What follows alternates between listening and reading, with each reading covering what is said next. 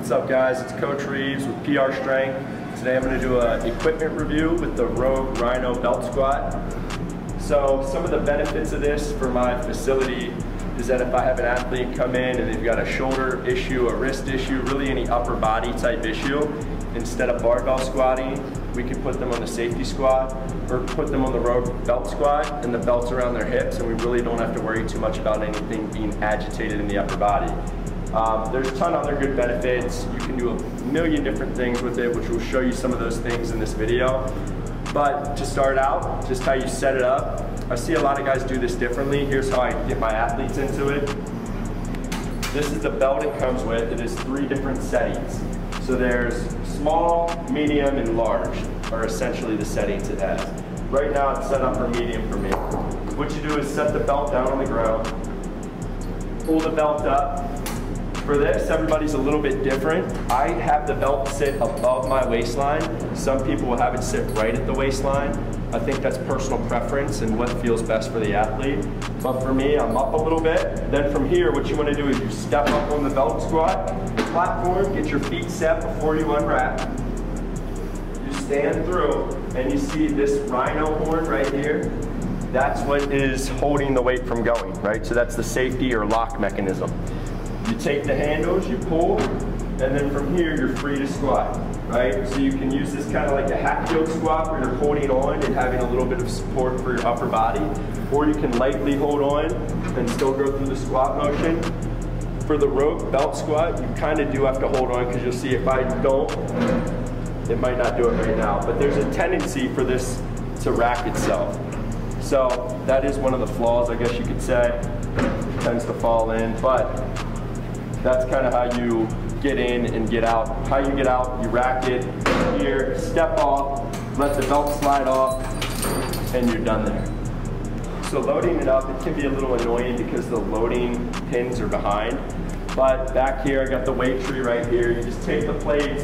You can load it evenly or unevenly. It doesn't really matter. It all pulls from this mechanism right here, this pulley system.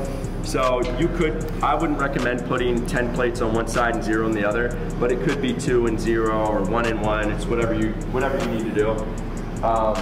Easy to load up, and then again, just going through the motion. You put the belt on, you stand on, unrack and go.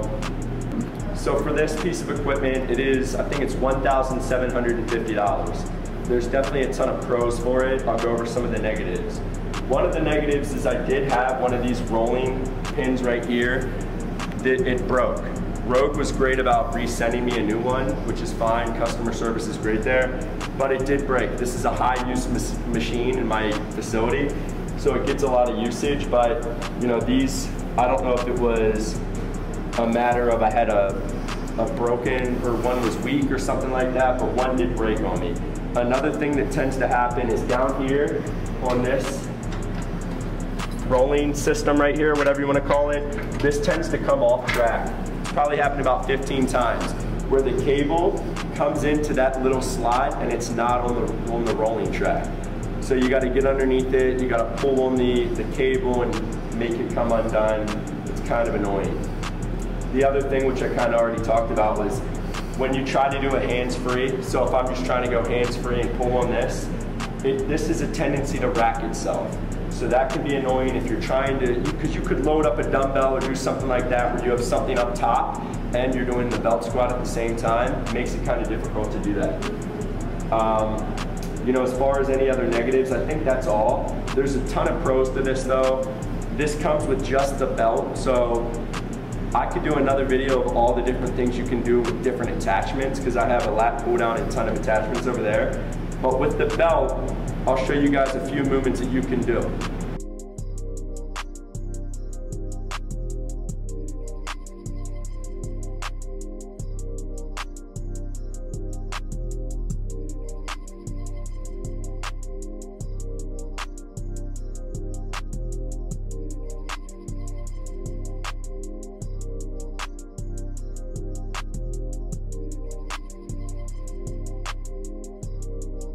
So I'll show you a few movements you can do with added attachments. I've got 2 basic ones I have in my gym.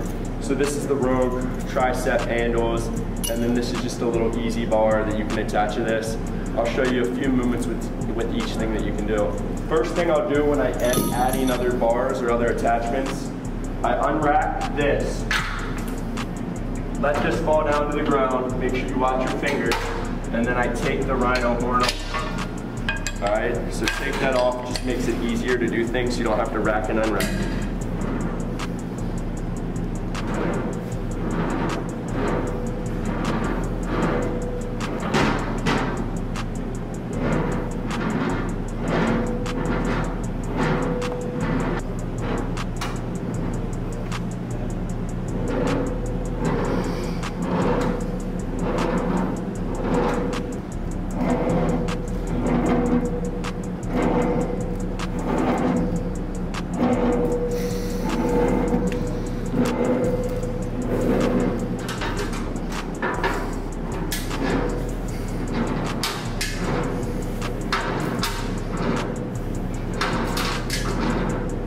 So, in my opinion, this piece of equipment for me, super beneficial. It's gotten a ton of use in my gym. It costs about $1,800 and you pay a little bit more for shipping, but I would buy it again. And you see it's more than just a belt squat. If you have different attachments, you can do a ton of different things. Before I had my lat pull down and seated row combo from Titan Fitness, which there's a review if you guys want to see that.